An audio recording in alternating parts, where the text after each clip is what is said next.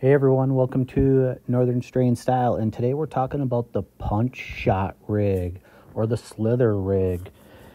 I like to rig it up on the Reins Punch Shot weight, just because you can make your own skirts for it. You can change the colors out on the lake if you need to. I'm rigging it on a medium heavy 7.4 Daiwa Tula rod. Daiwa Tula TWS Type R reel, 40-pound braid. I believe that's 40 pound on this one. And flipping heavy cover, man. Midsummer, the weeds are as thick and as lush and as green and as strong as they're going to get, and they're tucked up in the thick stuff, especially on these bluebird calm days. Like the llama says, man, you gotta be flipping on these days.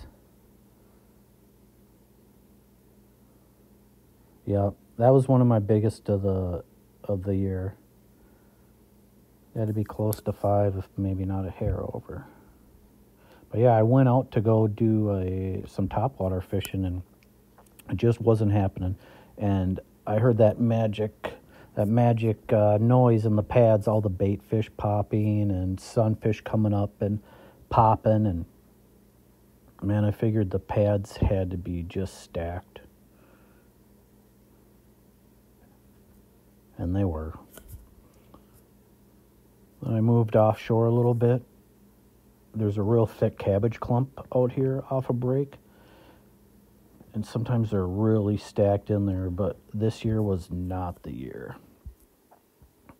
Yeah, I set the hook so hard on that one, he about came flying into the boat. But yeah, with the Punch Shot, man, I mean, a D-bomb, Missile Baits D-bomb, the Berkeley Power Bait Pit Boss, a couple favorites. I also like using the OSP Doe Live Shrimp, 6-inch, and that Jackal Craw. Just punching some more pads.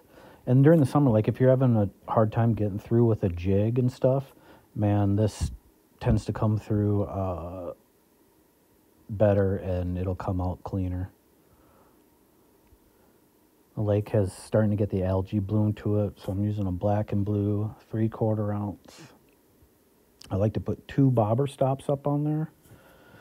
And with that Ryugi infinity hook, man, lights out. These bass don't have a chance. Yeah, so once I found out that they were in those pads, I just kind of like started running these outside pads and started getting bites on tough conditions.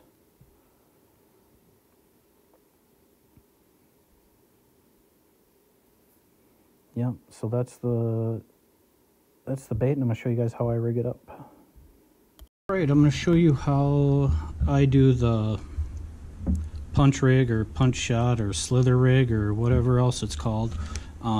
Big fan of the Reins. You can buy it unskirted.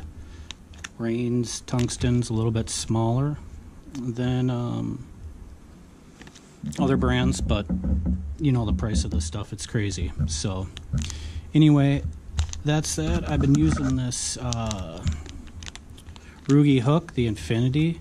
Man, great hookup ratio. The only thing is, the way they're set up is the hook point comes up above the eyelet a lot farther than, let's say, like an owner, which I have here. So it tends to like poke out of your soft plastic a lot. You gotta adjust it all the time, but no big deal, man. It's super sharp. But so anyway, this is the finished product. But anyway, I was using a 3/4 ounce, and then I like using the living rubber. This is the thin rubber. I like the large round rubber. I mean, you can get that online somewhere. And then if you want, you can also throw a little accent color in with it, blue, black and blue, green pumpkin with any accent color. You know, you get that little tool and this little O-ring down there. I don't know if you guys can even see that. But anyway, I like to put a lot of skirting material on mine. So it's gonna, if you get a lot of hits, it's gonna pull the rubber and the whole thing off, and you gotta fiddle with it all the time. So what I do then is just, I'll wrap some little thin wire around and it'll stay pinned then. And why was I using this rig over like a jig or a Texas rig?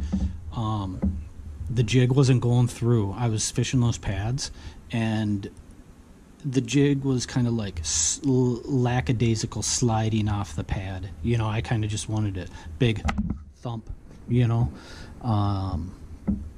And also, this is like a jig, so you're going to get a little bit bigger bite, hopefully. I definitely did today, so that was really cool. But you're going to want to rig it up, man. I'm putting 2 bobber stops before it, and I like to put one after it just to protect the knot a little bit.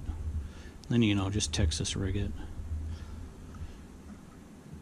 And what's funny is when I'm out there, I'm using all like my retread baits that I like remelted together because I'm cheap and why not, you know. And one of those, like, I don't even know what it's called right now, but man, if you got 10 minutes to, you know, fix your soft plastic baits, man, they're great for practice or whatever, and then come game time, use your good stuff. But anyway, so I was out there and I was like, this one's no good, this one's no good. But anyway, I made it work. So that's the rig, man. Check it out. Thanks.